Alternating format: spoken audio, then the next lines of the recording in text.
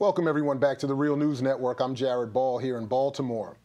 For many nominal progressives, Bernie Sanders is the latest great white hope. But according to our next guest, Sanders is much more akin to the great white hype. The great white hype! That is, he is long on progressive rhetoric, but short on any history of actual progressive action, particularly when it comes to race. Paul Street now joins us to discuss his latest article appearing this month in Counterpunch, Why Bernie Sanders is No Great White Hope for Black America. Paul Street is an independent radical Democratic policy researcher and author of many books, including Racial Oppression in the Global Metropolis. He can be found online at paulstreet.org. Welcome, Paul Street, to the Real News Network. Thank you very much, Jared. So, as you say in your piece, Bernie Sanders is no great white hope for Black America. Let's start there and have you explain your point.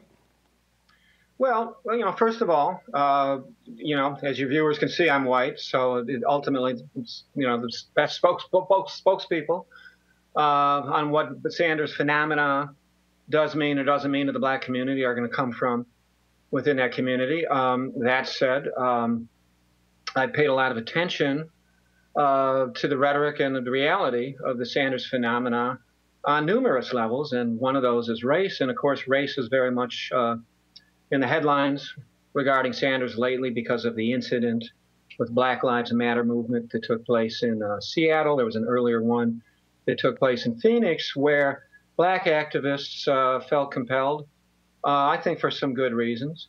There's been a lot of debate about their tactics and how useful they were, but for some very good reasons to intervene in the Sanders candidacy and bring some issues to the forefront. And it's forced Sanders to think a little bit more and retrace his steps a little bit more on race. And he's got some retracing to do, and he's got some issues, and these go back a long way. And if you trace Sanders' history as a congressman, back through the 1990s, you will find him signing off on and voting for a critical piece of legislation, Bill Clinton's 1994 three strikes crime bill, which, among other things, underwrote massive expansion of incarceration in this country, the funding of prison construction, and the consignment of many felons to lifetime imprisonment for a third offense, any kind of third felony offense, including drug offenses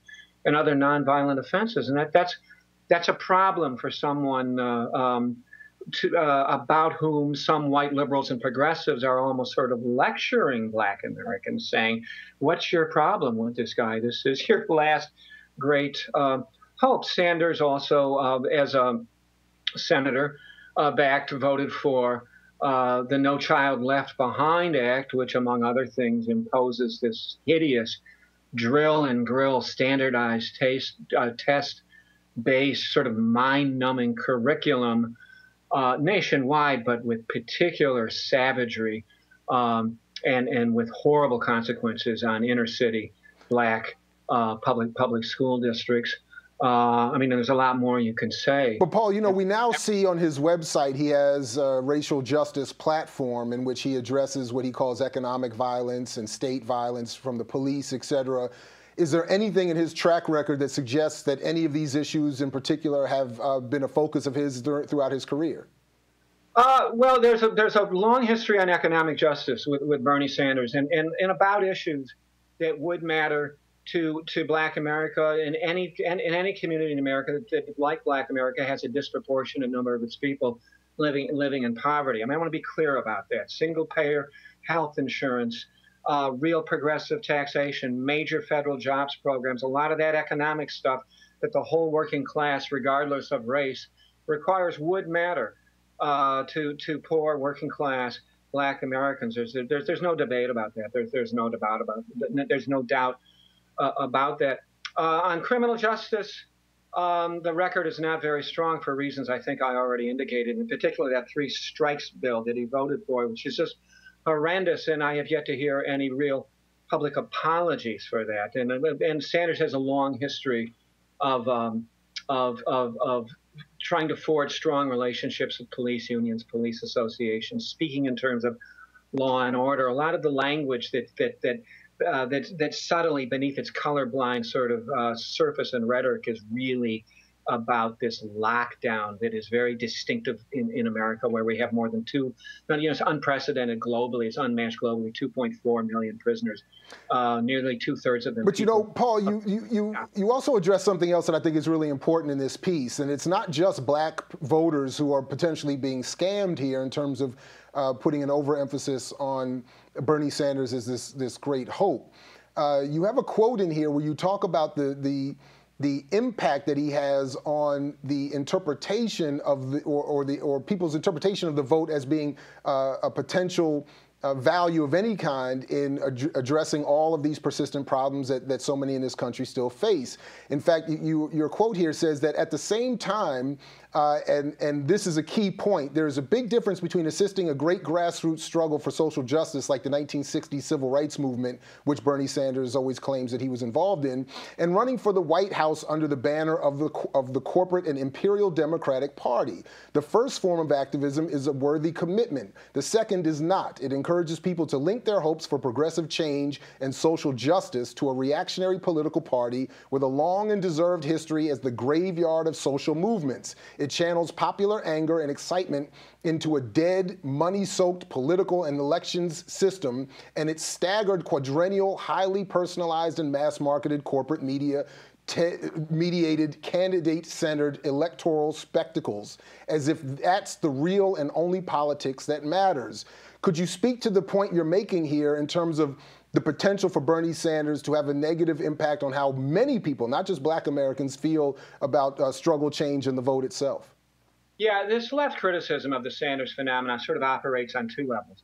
And one of them is the policy specific and the limits of the policy from the limits of his policy agenda and policy history and his political history from a left and progressive standpoint. That's one level. And another big part of that level that needs to be mentioned is his failure to say anything substantive to challenge the Pentagon system, to talk about the empire, which the Pentagon, which accounts for 54% of federal discretionary spending.